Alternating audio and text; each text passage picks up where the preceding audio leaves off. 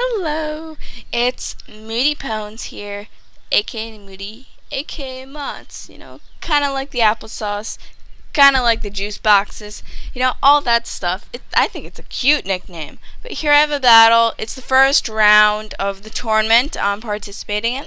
So this one is against TheAcousticKind, and I see that he has a Polytoad on his team in the preview, so I figure weather is not going to be a problem for me here, seeing as I have my own Polytoad and this is a Rain Dance team. So he leads off with Polytoad, so he sets up Rain for me. It's not going to be a problem. The bigger problem throughout this whole battle is really the entry hazards that he's setting up on my side. And meanwhile, I am setting up my own entry hazards. The thing is, he has his own rapid spinner, and I do not have a ghost type to block the rapid spin. Rapid spin is a normal move, and normal moves are not affected by ghost type Pokemon. However, I don't carry a ghost type Pokemon on this team.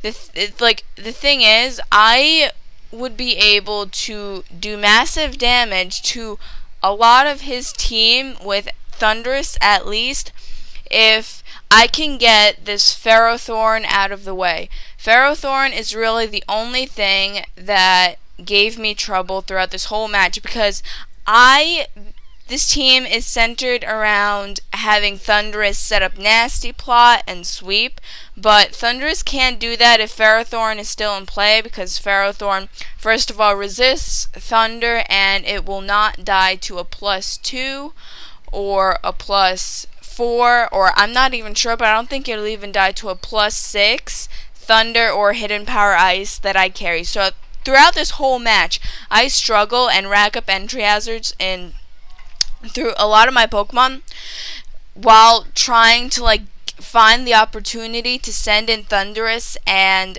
try and get him to start sweeping. And throughout this whole match, it's really just more or less it goes in circles. He sets up entry hazards, he spins them away, I set them up again, spin them away, and when I saw the way this was going, I thought that I was going to lose this match eventually due to all the entry hazards that are being set up, and I'm racking up damage, and there really isn't anything I can just do to dent his team. And also another thing, Jirachi, when he sent in Jirachi, I figured that maybe offensive type Pokemon on this team. I figured no matter what Jirachi would hit, I would not die, because the Jirachi I usually see are, specially defensive now. So I figured Thunder Wave it. Luckily, he went for Thunder, predicting me to switch. And I feel like that Jirachi may have been Scarfed. It may have been that one Pokemon that's supposed to just, take care of all the weakened Pokemon from entry hazards and that kind of thing. So I feel like once I got that Jirachi paralyzed, that was also a good thing because it may have been Scarfed or something. I'm not sure. So I figured since he switched, then he was probably choiced. I figure Scarfed since the rest of his team is really defensive, so he needs another Pokemon to just kill off all the Pokemon that are just switching in due to all the entry hazards.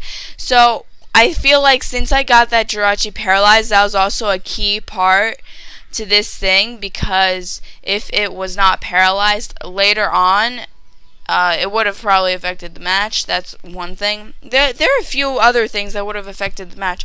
I just keep switching and switching. I really regret not having a rapid spinner on this team, but I just need to get one dent in this team, because after that I feel like I'm home free. I keep switching in Latios, Bronzong comes in, Bronzong has Hidden Power Ice. I can't switch in my Gliscor or my Latios because he has Hidden Power Ice. Granted, I won't die, but it's not worth the risk of me not being able to knock it out. So, I mean, here's the key part.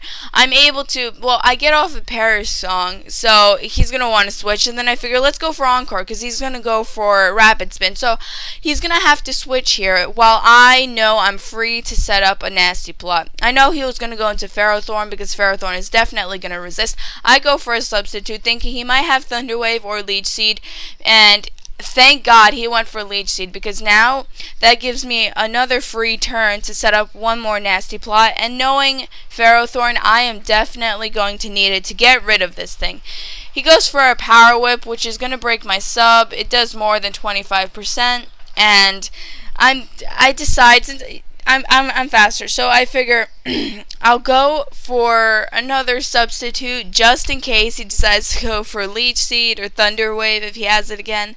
But he goes for another Power Whip. So right here I'm like, okay, I'm going to attack with Thunder, because Thunder is stab, and I think its base power is 120 plus the percent of paralysis is also pretty decent, and I'm hoping I can live this Power Whip, and I live with 53 hit points, and thankfully I'm glad I don't run Life Orb on this set, because that would have just killed me off if I ran Life Orb. I actually prefer the leftover set, and I go for the Hidden Power Ice, knowing that it'll knock it out, just in case he decides to like switch to Gliscor or something to resist Thunder, but it doesn't really matter since I outspeed. So he goes into Jirachi, and I go for a Stab Thunder. Thunder is definitely going to kill it off, seeing as what's his name? Ferrothorn only took a bit over half, so it's definitely going to kill off Jirachi for neutral damage.